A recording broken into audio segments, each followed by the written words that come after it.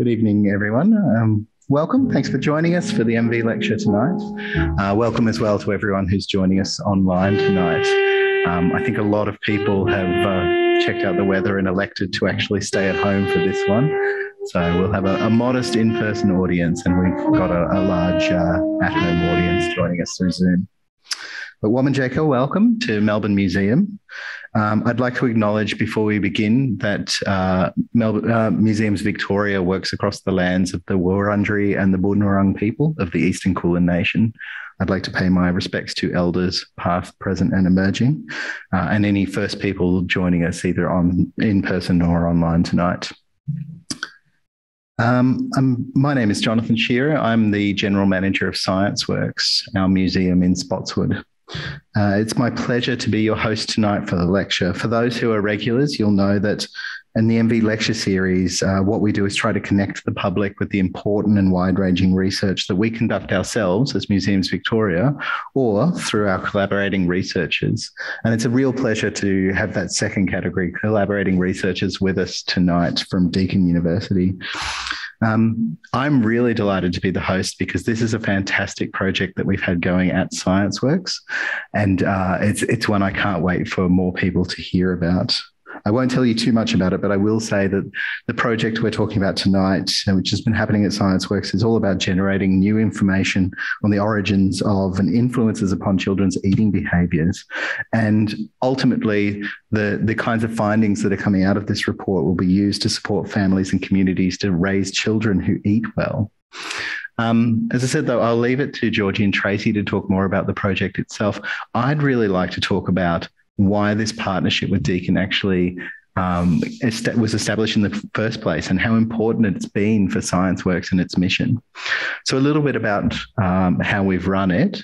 So within a space at ScienceWorks, within the exhibition area for the general public, the group have taken over that space for a school holiday period, usually, to conduct a study with the visitors who come through the museum. And so over a school holiday, we get about 30,000 people through ScienceWorks. So a large number of people either participants of the study or at least are exposed to the study. And that's been super helpful for us. So as far as our mission goes, ScienceWorks is really an institution who tries to promote scientific literacy for everyone. There are people who become interested in science and will go on and pursue STEM careers. And obviously, it's important for them to be exposed to these kinds of experiences. But there's a certain level of scientific literacy I think it's important for everyone to have.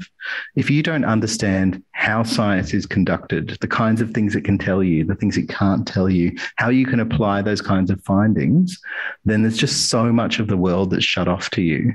And even if you never plan to be a research scientist yourself, to be able to read an article about a study and understand, a little bit about how they undertook that study, understand the importance, to look at issues we're facing in our world and to have a sense of what are our possible ways forward, even when it comes down to being an informed citizen and the choices you make around who you vote for and the issues that are important. There's a level of understanding of science I believe we all need. And I think it's so important to have this partnership where we conduct a scientific study on site. People could be participants within that study, and they could also chat to the researchers and have that education moment where they understand what is the process, why are they conducting it, why is it important, what kind of things might they find out.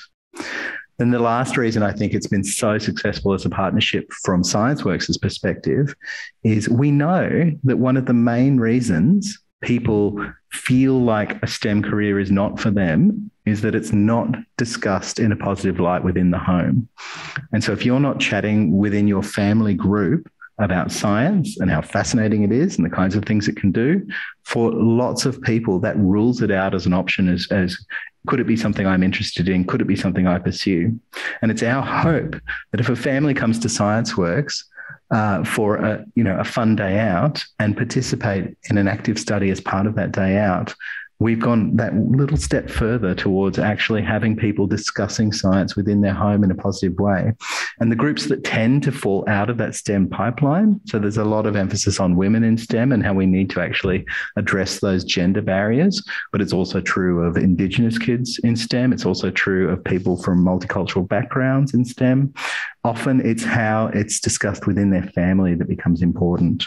And I think the fact that we've partnered with Deakin several times now, it's to me, I get excited every time because it is bringing science, true science, into those families' lives. But I'll stop waffling about science and we'll get to the meat of it. We'll get to the actual presentation. So the structure we're going to have tonight is we'll have a presentation from Georgie and then Tracy, and then we're going to open it to a general Q&A and discussion. So the way we're going to manage that is if you're joining us online, we really encourage you to submit your questions through Zoom. And our staff here, Kate Phillips, will be able to grab the mic and she'll be able to actually ask some of the online questions of our speakers today. But for our in-house audience as well, we can do hands up and ask directly to the panel. I will ask though, because we're recording this one, if you could wait for a microphone to get to you before you ask your question. That way in the recording, we actually capture the question as well. Beautiful. Well, it's now my pleasure to introduce our speakers. The first is Dr. Georgie Russell, who's a senior lecturer and behavioural scientist at the Institute for Physical Activity and Nutrition at Deakin University. And her research is aimed at providing insights into the origins of and influences of eating behaviours, with a view to identify those opportunities for encouraging people to eat well. And the areas she focuses on include eating behaviours, food decision-making, and healthy and sustainable food systems. And we're also joined by Tracy Lee, who's a PhD candidate at Deakin University. And she researches eating behaviours, particularly focusing on food fussiness and its origins. And I suspect that's going to be a real hot topic in the questions, because certainly when we discussed it internally, we were fascinated by some of those fussiness questions as well. So Tracy graduated from the University of Minnesota in the US with a master's degree in food science. But as she's worked in a range of countries, she's examined food functionality, food acceptance, eating behaviours from a range of different perspectives. And that includes food science, sensory science, but also psychology. So we'll start with Georgie. So please welcome Dr. Georgie Russell.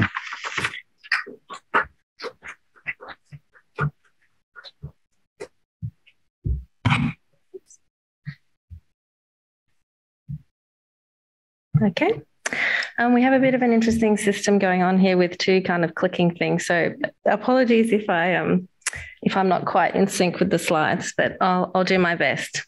So hello, everyone, and thanks for the opportunity to be here to talk to you today about this fantastic collaboration that we have with Museums Victoria and ScienceWorks. So as Jonathan said, my name's Georgie Russell, and this is my PhD student, Tracy Lee.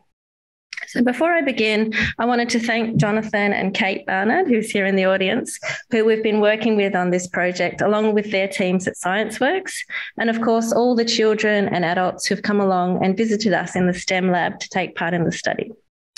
So I'll start by giving a bit of a background to the project and an overview of what we've been doing so far. And then I'll hand to Tracy, and she'll talk a bit about her PhD work on fussiness before I'll share a few more insights and thoughts, and then we're happy to answer any questions.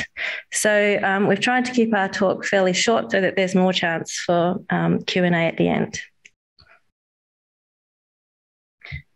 Okay. So what is the big question that we're looking at answering here? Why are we doing this study? Broadly, we want to know more about children's eating behaviours and what influences them in middle childhood, so the primary school years. We start learning about eating when we're babies, where we only consume one food initially, milk, and then into the toddler and preschool years, we're exposed to more foods and more influences.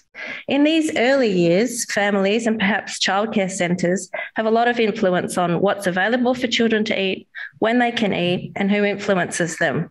But as children get older and progress into the primary school years, children have more autonomy and are subject to a wider range of influences.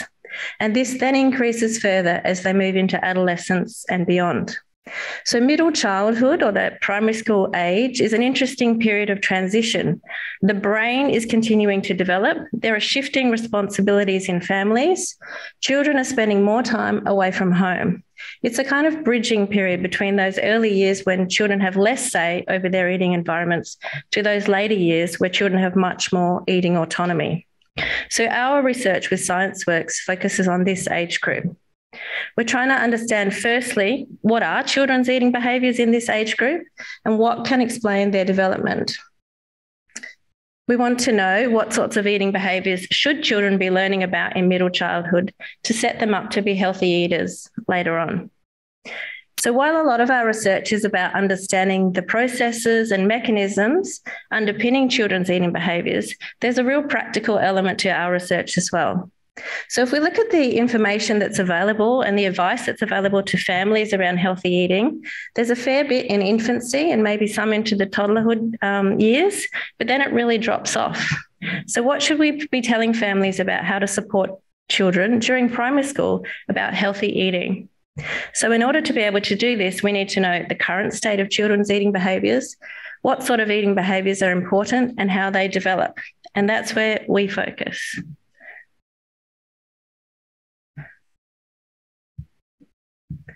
So I've used the term eating behaviours a number of times now. So I'm going to explain a little bit about what we mean by that, as that's what we put a lot of effort into looking at.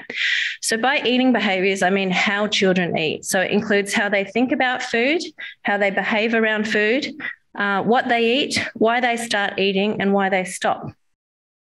It includes things like how much children find food rewarding, whether children eat slowly or quickly, whether children eat for emotional reasons, how attuned children are to feelings of fullness and hunger, and whether children like to try different foods.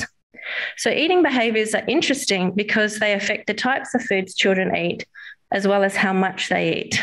So they're the precursors to dietary intake. And they also tend to stay with us as we move into adolescence and adulthood. Also, eating behaviours, for the most part, are something that can be changed. So this is something that we can support children to develop. Interestingly, we've also noticed that there are large differences between children in eating behaviours, even within the same family. And we wanted to know more about why this is.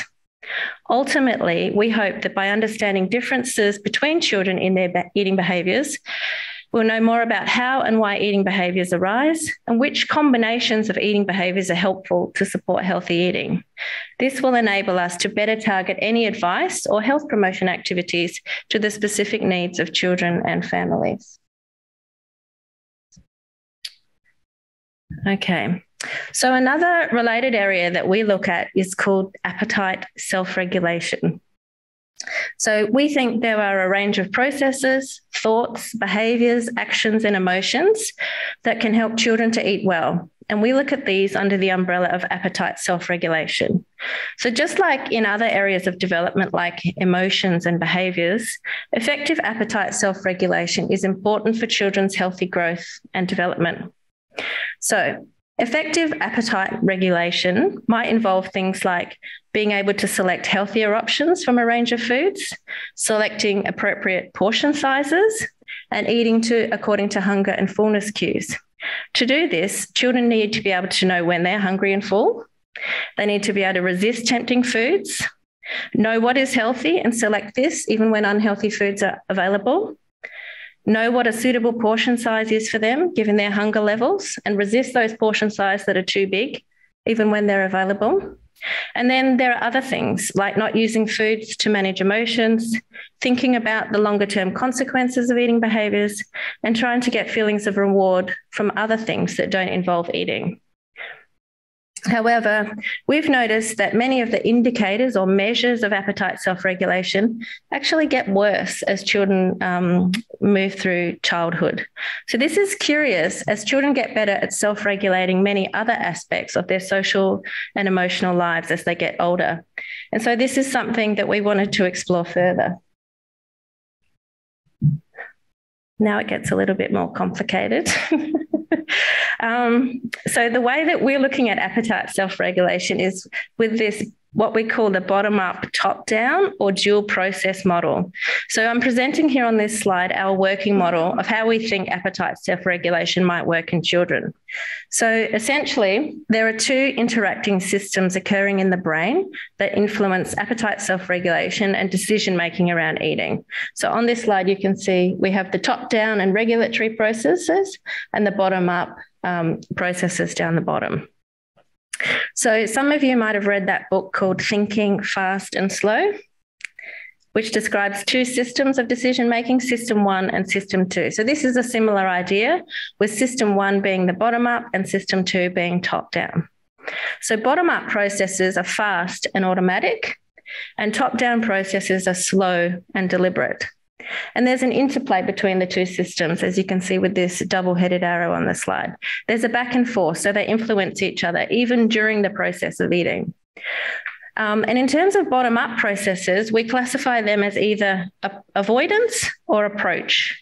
So a bottom-up avoidance process would be things like not wanting to eat a food, maybe finding a food disgusting or off-putting.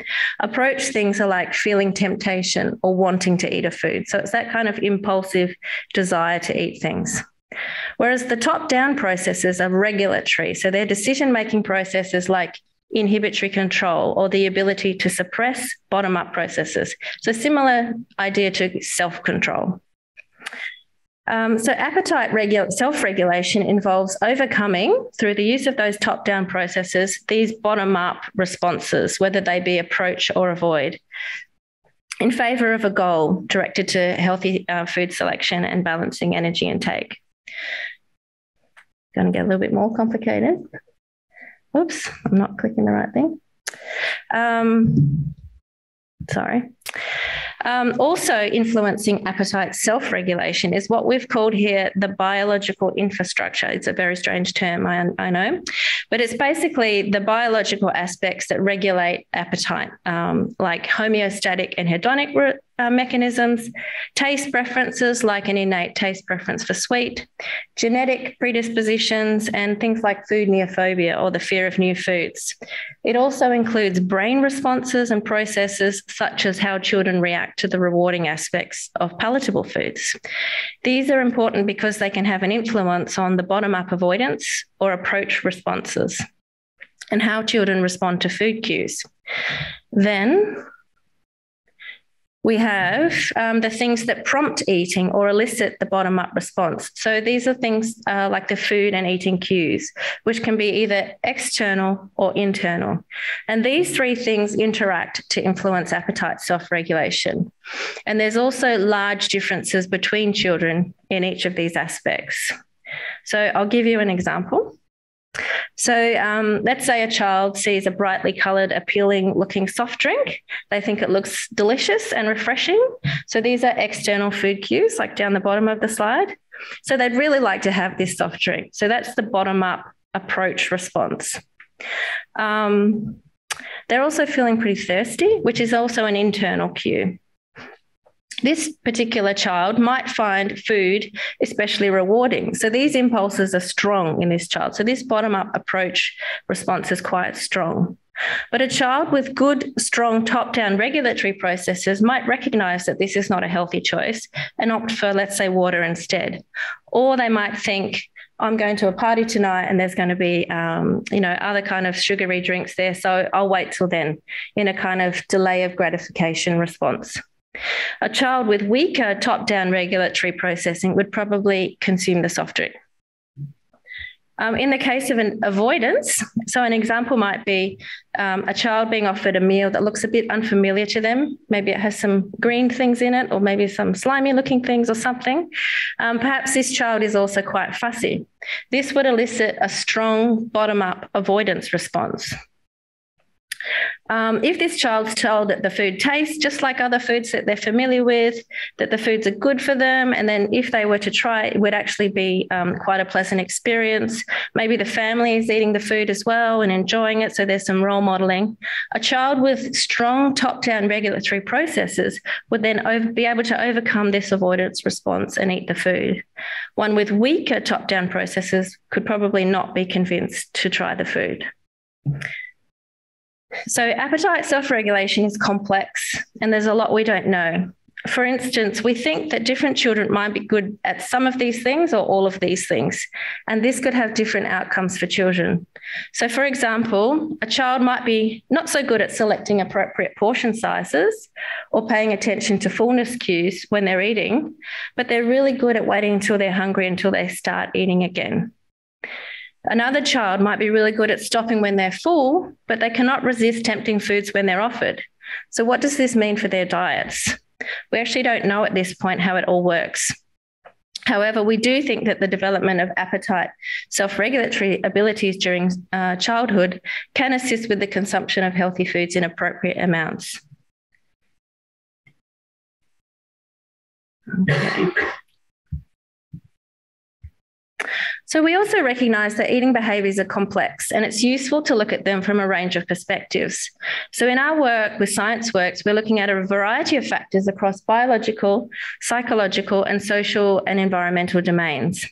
We also look at different types of foods. So across the different activations, we're looking at a range of different factors, including these that are on the slide. Because of this, our research team is also really diverse. So we have people across all of these different areas of expertise, including virtual reality specialists, dietitian, marketing expert. We have a communication design expert, an epigeneticist, and metabolomics expert, sensory scientists, psychologists, food scientists, and statistical experts. So it's a very multidisciplinary project. And our view is that eating is something that's influenced by a wide range of factors, and research that looks at combinations of these factors will provide a clearer picture of eating behaviours and what influences them. So some of the questions that we've been trying to answer with our work at ScienceWorks are these. So what are children's eating behaviours in middle childhood? So how well are children doing at the moment? What are they learning? What are they not doing so well at? Are children showing signs of being able to self-regulate appetite? Which eating behaviours and eating behaviour profiles are associated with healthy outcomes for children? So we're also looking at profiles of eating. And what affects children's eating behaviours and appetite self-regulation. So trying to understand what are the influences on appetite self-regulation and eating behaviours, and also how can we better measure eating behaviours. Okay, next slide. So what have we been doing with ScienceWorks? So as Jonathan mentioned, I think we began our collaboration back in 2019 and then began collecting data in January 2020, so just before the pandemic hit. We've been collecting information from parents and other caregivers and children aged between 5 and 12 years across 2 activations, with a third planned for later this year, so the term 3 school holidays. For us, this has been a great opportunity to reach a diverse sample. And the children who come and see us are already immersed in science, being in ScienceWorks. So it's a great time to get them to participate in a science study and talk to them about nutrition and eating behaviours as a science. Some of them don't believe me that I'm a scientist that looks at eating. Anyway, it's good to talk to them about it. The research activities we've designed involve children doing a range of things. So, for example, preparing a meal in virtual reality. They've done game-like behavioural tasks on iPads. They've looked at different food packaging designs and made choices. They've had their tongues measured, which Tracy will talk about later. And they've also tried different foods and told us about the texture and the taste. So the children participate in a range of activities, and those caregivers who are willing do a questionnaire for us. And all of these activities and the questionnaire are linked through an ID code. So across the activations, we're building a really rich data set with a lot of in-depth information on children's eating behaviours and influences upon them that will provide a wealth of information as we continue to analyse it. So it's a unique study that's providing a lot of new insights into children's eating behaviours in middle childhood. So here's some photos from the first activation in 2020. So you can see it was quite busy in the STEM lab. We had great interest in participating in the study. Children were really willing to give all the different activities a go. And it was also a great chance for we had a lot of our undergraduate students do an internship with us. And we had 3 PhD students working on this project. So it was a really big project and lots of really good scientific insights coming out of it. And then we went back, as I said, last year. So this activation was a lot quieter as we'd just come out of lockdown, and we had to shift to the weekends. Kate will remember plans A, B, C, D, E, and F, or whatever we had. Nevertheless, we were still able to run a really successful activation with a smaller group. And we had 2 PhD students working on this, so Tracy is one of them. So it's really great opportunity for us to be able to collect high quality data. So you can see here the way we've set it up is that each child is accompanied by a staff member or a placement student who supports them as they do their activities. Okay, so I'm now going to hand over to Tracy to talk a little bit about her fussiness results.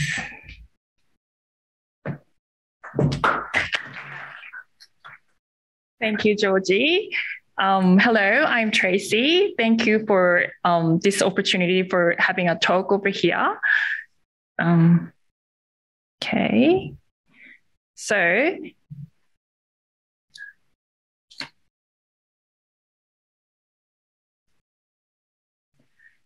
So my PhD work was a part of Science Works project, as Georgie explained. So I joined both Activation 1 and 2, and I completed all the data collections for my PhD during the Science Works. So also, some of the outcomes of the study has been published in high-quality journal articles. And as a PhD student, it was a great opportunity for me to participate in this big project, and then also working with this great people in Science Works. And also we have this nice volunteer like from Deakin University. And then all the participants of my study, the child and parents, they're coming from all different demographic and cultural backgrounds. So I would like to take opportunities to say thank you for all of the people who involved in Science Works project. So now I'm going to talk about my study. So my PhD is about food fussiness in children, particularly in their middle childhood. So there are many factors that influence fussiness in children. So what we are particularly interested in about is that some children are really fussy around certain textures of food. For example, slimy texture of the oysters and slippery texture of the mushrooms, or foods with pieces and bits, like smoothie with fruit pieces in it. So, and also the studies from other studies also found that these food texture perception might be influenced by how sensitive your tongue is, what we call the oral tactile sensitivity. So combining all those three concepts, my PhD is looking at the associations between food fussiness and food texture perception and the tongue sensitivity in children. So the first part of my PhD was the measurement of the tongue sensitivity. So one of the challenges in this area was that how we're going to measure this tongue sensitivity. So there are a couple of measures that has been used in other studies, but what we used in our study was that using this little thing, it looks like a lollipop, but if you look at the bottom you can't really see, but there is a lines on the bottoms, the fine lines. So we presented those lines on the tongue of the participants, either vertically or horizontally, and then asked to them to identify the orientation of the groups on the bottom, how they feel on the tongue. Then here is some results. Like if you look at the graph here, the graph shows a nice bell-shaped curve. So what it means that most of children, most of children was able to identify the orientation of the group correctly. Some few of them are really bad at the task, but few of them are really good at the task. So from this, what we concluded that was, this methodology is working. However, what we found from further analysis was that this measured tactile sensitivity was not associated with any of the child's characteristics, for example, age or gender or BMI. So it was very unexpected and surprising, actually, because we've screened, 2,000 tongues. And then for each participant, it was 8 times of presentation on their tongue. It was then it's 16,000 times of tongue screening. So after this all hard work, you'd expect to see something there, but it wasn't related to anything else. So what we think the limitation might be, so we measure the tongue sensitivity when the tongues are still, not moving. But if you think about what we eat food, when we eat food, the nature of the tongue has to move around, not just still. So the next future study should be followed with how we're going to incorporate this dynamic movement of the tongue into this measurement.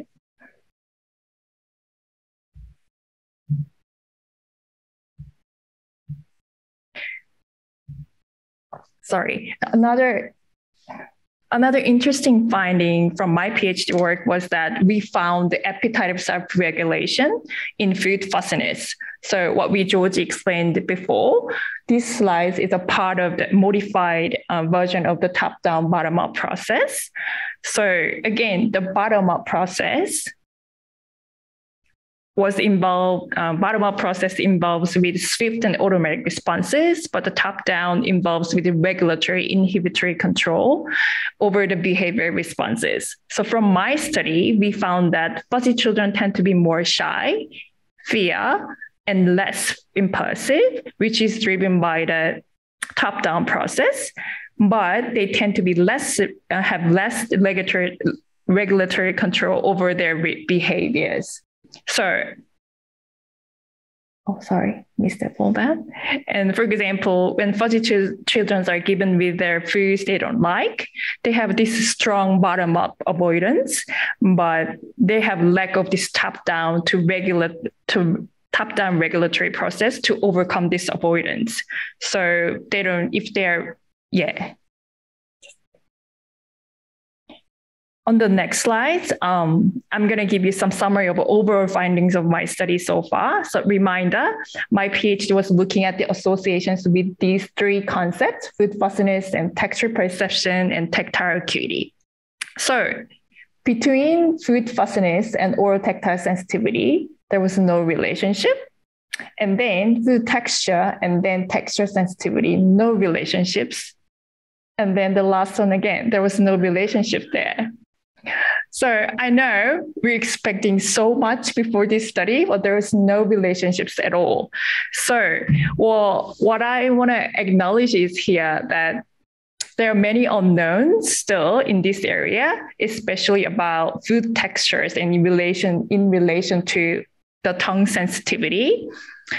In sensory science perspective, food texture has been known as forgotten sensory characteristics compared to the other sensory attributes of the food. For example, taste or flavor has been really investigated well in relation to how that's related to children's food intake or food acceptance.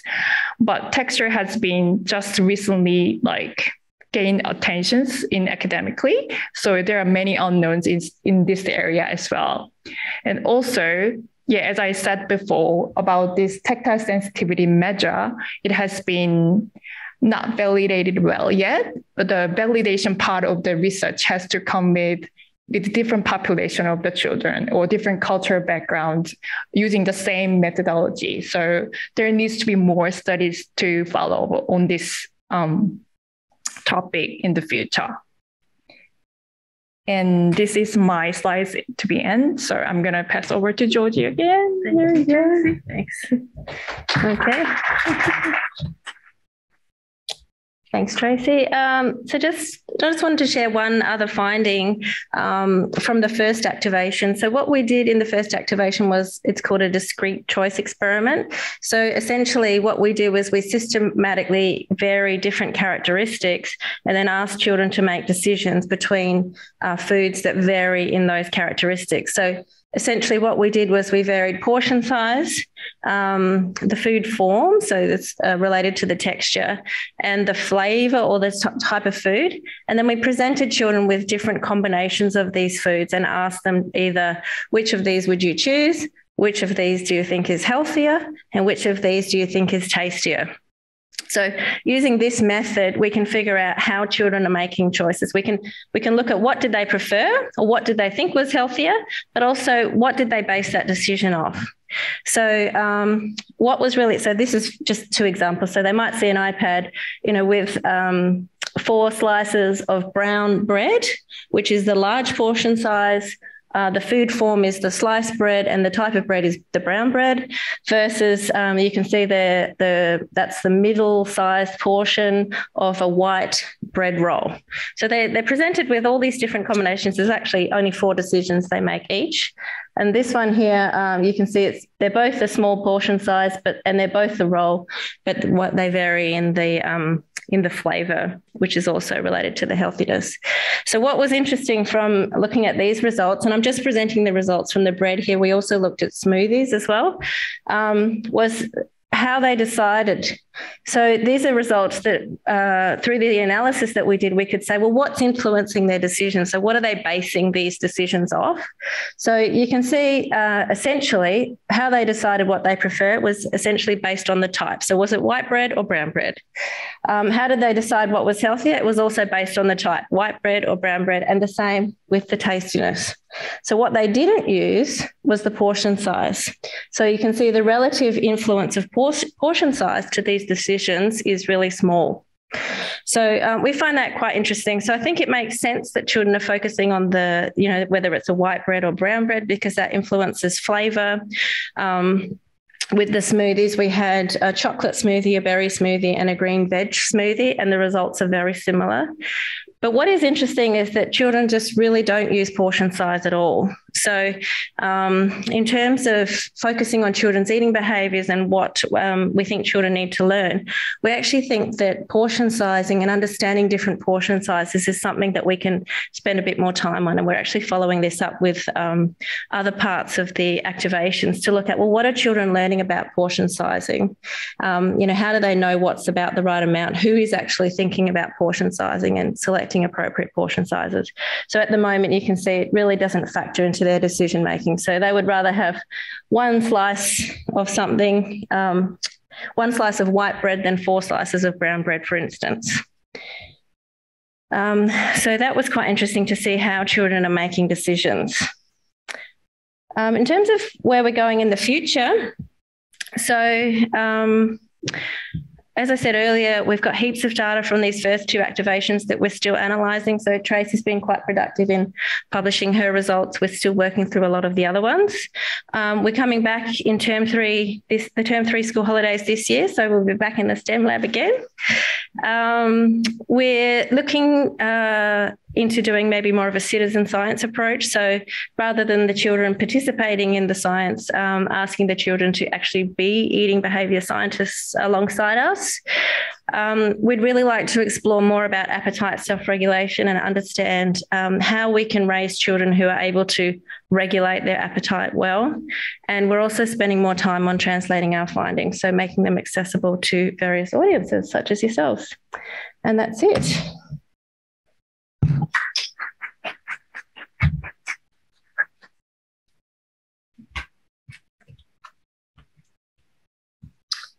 Thanks, Georgie. Thanks, Tracy. I love this project. And I think when I talked at the beginning about why it was valuable for ScienceWorks to have primary research happening on site, it was, in general, but I think the magic of this particular partnership was, as far as the kids were concerned, this was fun. Like they were, I think a lot of them just thought it was one of our school holiday activities because they got to try out VR, they got their tongue tested, even at the end, they got to pick a snack as a reward for taking part, but which snack they chose was part of the study. So I think the team, like Georgie's team, worked really well on this. Yes, it's a study. Yes, they want the right data to be able to investigate what they want to investigate. But is it the right experience? And really thought about making it a ScienceWorks experience, which is really awesome. I did a quick question from me before we go to questions from the audience. I did talk a lot about what the value to science works out of this partnership is. But Georgie, quick point from you. What value to you and your team and your research came from actually partnering with ScienceWorks rather than doing this traditionally at Deakin? Thanks, Jonathan. Is this microphone working okay? Yep. Well, one of the big challenges for us in doing research on children is finding people to participate in our research, and especially finding people from a range of backgrounds. So often our research studies are quite skewed to a certain demographic who's willing to come and visit us in Burwood, usually a very highly educated kind of sample. And we see that, throughout the world. So being at ScienceWorks and I guess taking our research, to that particular context is really valuable for us in terms of reaching a range of families. As Jonathan said, there's, large numbers of people who do go to ScienceWorks in the holidays, and we're able to talk to many of them. So that's really valuable for us. As I mentioned, we've had three PhD students work on this project, so we are able to collect really high quality data. So being able to set up a range of activities all in one go and having, the families come through has been really valuable. And the other thing I would say, Jonathan, is, we don't, as academics, we don't always get the opportunity to have a nice chat to the people who are participating in our research. And we do get that when we're there. So we have a chance to chat to the children and to the parents. There's usually lots of questions around eating and, why is my child fussy, or what are you actually measuring over there, and that kind of stuff, which allows us to really connect with the families, which is really nice. Awesome. So any researchers out there watching us who want, 2,000 participants in a 2-week period, definitely get in contact with us. Beautiful. So we're going to move on to questions now. We're going to start with a question from our online audience, I believe. Hi there. Thank you, Jonathan. What a fascinating talk. Really great to hear about your research. We have Kat on our online audience wanted to know if there's a correlation between fussiness in toddlers and fussiness in middle childhood. She has a 2-year-old who refuses unfamiliar food. So fussiness is a really interesting one because it looks like it kind of peaks. So most children fussiness is generally peaking around the kind of toddler ages. So it's not surprising that, the toddler is a bit fussy. But what we see from there is there's different trajectories. So this is, I guess, relatively new information. And Tracy's research has shown that the prevalence of fussiness in our middle childhood sample was actually quite high. It was around 50%, wasn't it? Which was unexpected because traditionally we thought that fussiness sort of petered out after toddlerhood. And for a lot of children it does. But what we see are these diverse trajectories across childhood. So I'm not sure which trajectory that child is going to be on. It could be on the trajectory where, the fussiness diminishes as they get older, but other children, it might persist into middle childhood. Fantastic. And a follow-up question from another online participant is how can we encourage kids to try new foods? Yeah, have a go.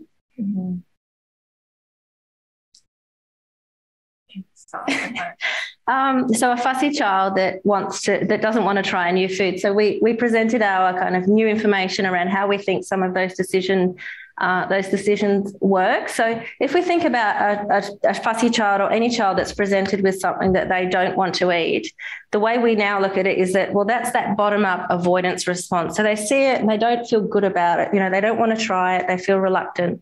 So I guess what would help are things like trying to diminish that response. So perhaps that's, involving them in the cooking or something like that. So it's a bit more familiar, giving them some say over what's, they're going to eat, presenting a range of things. So not just the unfamiliar sort of scary looking thing. So that's, I guess, diminishing that bottom up response.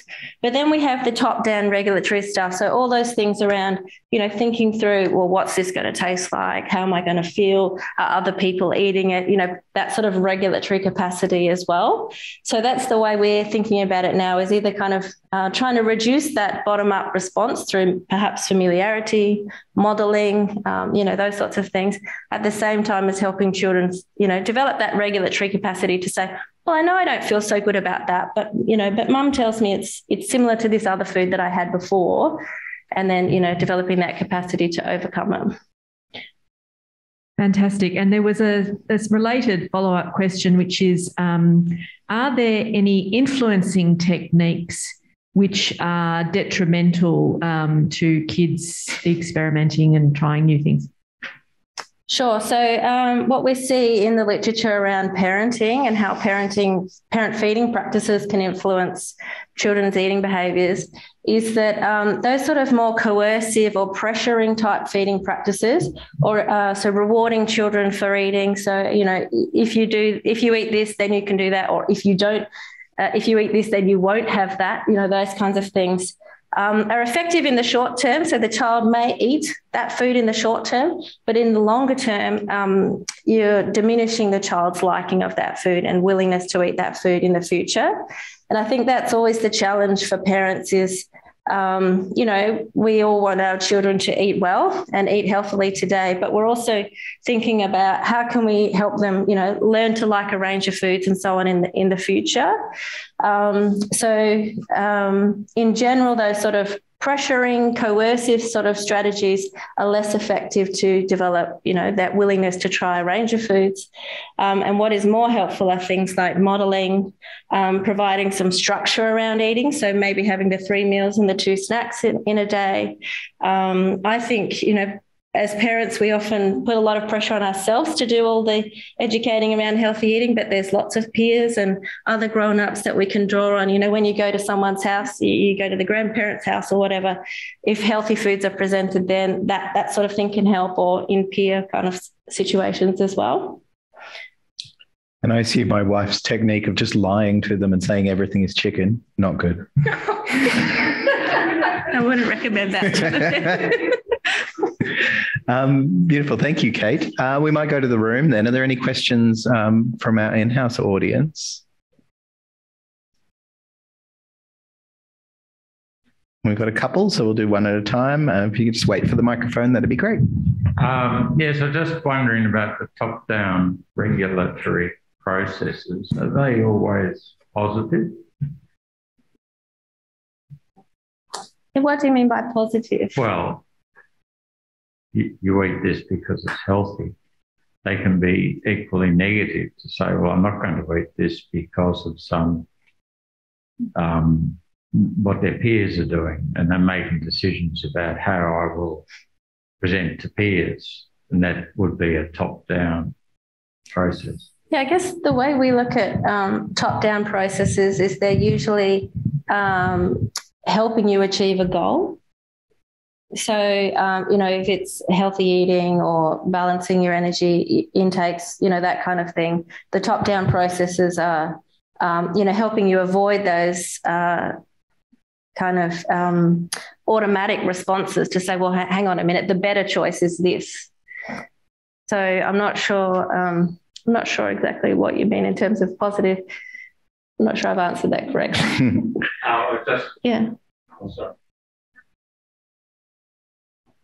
I guess I was assuming that top-down processes are undertaken in a certain part of your brain that develops and is different to the immediate and instantaneous responses. Mm. But those type of responses can be telling you the opposite. They're not interested in being healthy or not. They're interested in some other factors. Okay, so you're saying my goal is to fit in with my peers, and to do that I need to eat all these unhealthy foods or whatever. Or I know I've got control of my parents. And if I don't eat this, even though I would really love to eat it, but I taste the same, I really want it. I know I'll get something out of this. I'll bargain something. I'll only eat it if you do something for me. I'm not sure, but I think so because we look at it in the sense of appetite self-regulation, so I guess we're looking at it in the positive sense. So how can you self-regulate? So if you look at, we're interested in how you can learn healthy eating behaviours and those sorts of things. So I understand what you're saying. I guess we look at it in a slightly different way. So, for example, we're in this food environment where there's heaps of unhealthy foods. They're pretty cheap. They're big portion sizes. There's lots of advertising. So we think that's eliciting these bottom-up responses. And to be able to self-regulate in that environment, you need these strong top-down regulatory processes. If your goal is not to self-regulate appetite, then you're probably looking at a different model maybe. Beautiful. All right, we had a question from over here. We'll just wait for the mic. Hey there. That was a really good presentation, a really good study. I had two sort of loosely related questions. My first question was more around, did you have an exclusion criteria around the children that you that participated in the study? And the other question was more around, did you come across kids who had like a diagnosed avoidant food resistant type disorders, and whether like there was children who was already involved with like seeing a dietitian around food avoidance and things like that? And did you compare them, or were they included in the study as well? So do you want me to answer? Well, we all included all the children with autism, and also, and then we just included everything who have, but not dietary restrictions or anything, who have food avoidance tendencies. Like, we don't know about that information, right? So, I think in the first activation, we didn't collect that information. And then through talking to a lot of the parents and, other caregivers who were there, and they kept telling us all these things, how those kind of conditions were related to eating and so on. So then we started measuring it in the second activation, and we'll continue to measure it. And it is, you sound like you know about that area. It's actually a really interesting area. So we include those children, but we're interested in, how they do respond to all the different tasks. And in terms of the exclusion criteria, so we just ask children to be between 5 and 12 years, and that they can understand, parents need to be able to give consent, and the children need to be able to assent. So they need to be able to understand what we're asking them to do and tell us that they're okay with that. So we check that before we include them in the study. But otherwise, the only other reason why their data might be excluded for a part of the study is if, they're participating in an activity and maybe the parents come along and choose that one or something like that. And then we have to delete that. But otherwise we just include everyone as long as they can understand the tasks and what we're asking of them, and they can provide consent. I will interject before your second question. I've been involved in a few museum research partnerships, and one of the issues you have is if it's being presented as an activity available for all visitors, but the study isn't, the poor researchers have to spend a lot of time with kids who can't actually inform their data set. I don't think that was a big issue for you guys, but some of the previous ones I'd done, it's like, it was really, busy day, but unfortunately a lot of the kids were too young for our study, but they still were allowed to take part because that's part of being, conducting your research within a museum. And you had a follow-up, I believe? No, that was both my questions answered there. Oh, cool. Awesome. Great.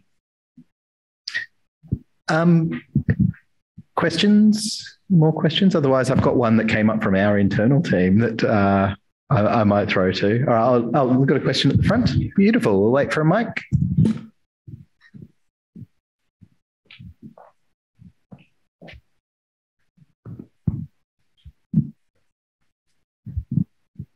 Hello. My background and where I work is in early childhood education. So I definitely felt what you were talking about in terms of those spaces, and particularly the earlier years, which isn't exactly the purview of your study, about the influences that role models have on children's eating habits. And I'm not sure if I even have a particular question, or if you'll be able to talk to what I wonder about within my profession. But I think a lot about not only in general regarding like praise and, you know, these conversations we have about the realities of unhealthy eating and life in general aside with children, but around praise and encouragement around healthy eating and eating in general with children. I can see the potential for good and bad, depending on how it's conducted and with the language used. So I'm just wondering, in terms of children perhaps being encouraged too much to make decisions from a top-down approach, perhaps, because of, you know, basically being set up and sort of programmed in a way where they're making healthy decisions, but perhaps to the point where it becomes unhealthy. And if there's anything that's been part of the literature you've read or anything that's been part of this research that you can, I guess, add to the discussion that I've got going on within my own head there. That's a really interesting question. So when you say you've seen the type of praise have different effects, what have you noticed? So, for example, so I don't believe children should ever be exposed to food as a bargaining chip. Or as something that can be used as a threat or as a reward, just because I don't believe obviously it's not the purpose of food. And especially, at least in my own personal experience, knowing people with eating disorders and hearing about their childhoods and some of their own experiences within childhood, I try and be very careful with that language, but it's really not uncommon for I've seen parents do it, and I've seen other educators do it, although I've addressed that at the time. But it's an incredibly common part of our society for children to have food, be dangled and to be used as I'm saying, as a threat or encouragement. And I'm just wondering whether that's, I guess, a part of your research, something that you've read within literature, something whether that it even is prevalent within the conversations around children and eating. Yeah, it is. And it's a really good question. And I agree with you that it's kind of part of the habits in the way that we parent. I think in countries like Australia, a lot of us use food as a reward or as a bargaining chip, and it's essentially because it works. So children will respond to food as as a punishment or as a reward. You can have this if you do that, or you will not get it unless you do that, or and from what we know from the literature, that should be discouraged if you want to promote healthy eating. So one of the things is in relation to, we call emotional eating. So that's eating to help manage your emotions or in reaction to emotions. And often these are negative emotions. So children, and that's a learned behavior in childhood, depending on how food is used. So if it's used to manage emotions or it's used as a reward, it gets tied in with that emotional response and the management of those emotions.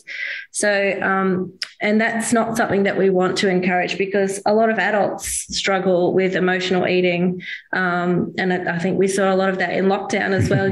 People eat to comfort themselves and, to feel good. And it does work, but it's preferable to use other strategies. And then if food, using food as a punishment as well, that also encourages. So what we want to do is encourage children to like a range of foods, to enjoy eating healthy foods, to know when they're full, to know when they're hungry, those kinds of things. So when you start using food for other reasons, it can disrupt some of those processes or not encourage their healthy development. So using food as a reward or as a punishment, falls into that kind of bucket of, food is then used for other reasons. Yeah. So it wouldn't support the healthy development of eating behaviours. And there is a fair bit of literature around that. Okay, great. Do some digging. Yeah, exactly. We'll do our last couple of questions because we're coming to the end of our time. Kate, did we have anything submitted online? Yes, there's one here. Junk food is everywhere, but why are some kids able to resist temptation? Ooh.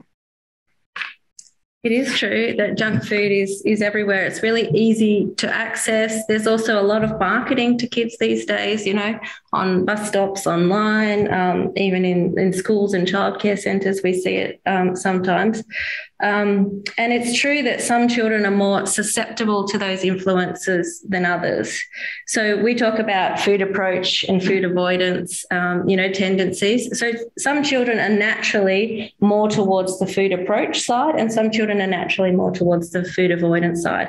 And so, for example, Tracy's research looking at relationships with fussiness, and there's a whole lot of research from other countries as well showing how it's linked in with genetics, is that these are natural tendencies. So the children who are more sort of to the food approach side, so they might be really affected by food cues in their environment. So they notice them, they want the food that's being advertised, and they find it difficult to resist. And that's they find food rewarding, they find eating enjoyable, those sorts of things. And those children struggle more in we call it the obesogenic food environment, than those other kids who are naturally less interested in food, don't particularly find food as rewarding, and can sort of take it or leave it.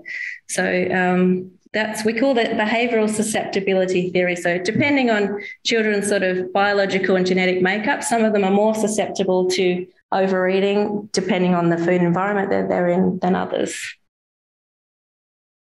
Thanks, Georgie. Great. I've got one more. Oh, you got one more? Okay. Did you consider sensitivity to bitterness, like in things like vegetables? The person was wondering whether that was a significant difference between children that was perhaps feeding into their preferences. Yeah, well, bitterness is one of the big challenges in like children's liking of fruit and vegetables, especially for vegetables. So, what's the question again? Do we measure bitterness? No, we didn't measure the bitterness of the sensitivity, but there are large volume of the evidence showing that the bitterness is related to the food acceptance of the specific vegetables, and also food liking of the bitter vegetables and the fruits related to food. So we didn't measure it because we were focusing on texture as something that's, I guess, less well explored. So bitterness, there is a fair amount of literature. The next activation later in the year, we're going to go and look at taste again. In particular, we're going to look at preferences for sweet and salty tastes, as we know that's also related to children's food intakes and eating behaviours. All right, well, we might go to the last question. I'll throw it open to the room since we've had a few online questions. If no one's got any more, I'll jump in with one we had. But there you go. Kaz has got the last question of the night. Hi, great presentation. Thank you. Do you think we're becoming more fussy? Like there's so much more variety these days as compared to 50 years ago. Are we becoming more fussy eaters? I don't know is the short answer. It was a weird question. I think we have maybe more choice these days, so we can get away with being fussy, can't we? Because there's lots of other options available. Maybe in previous generations we didn't have a choice. It was this is what's available, and whether you like it or not, you're going to eat it. And maybe we were more hungry back then as well. We weren't snacking as often and having all these energy dense foods. But as far as trends over time, I'm not sure. So I think, we know there's a genetic component to fussiness that's quite strong.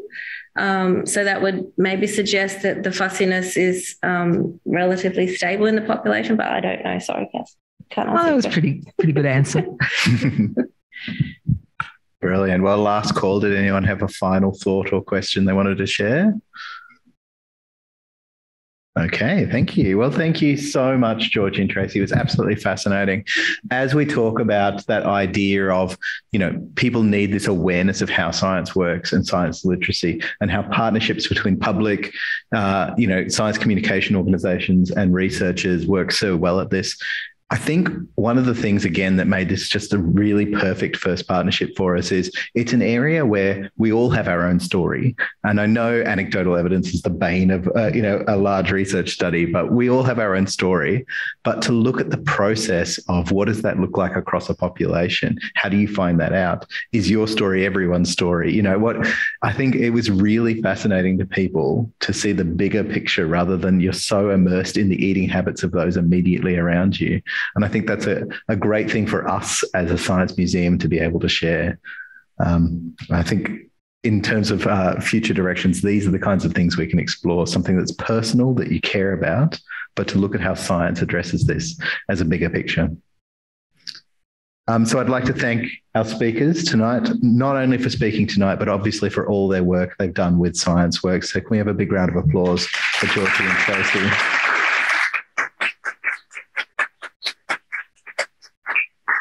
Well, as I said, I love this project. I love talking about this project, and I hope this project and relationship goes on for quite a while. Thank you very much.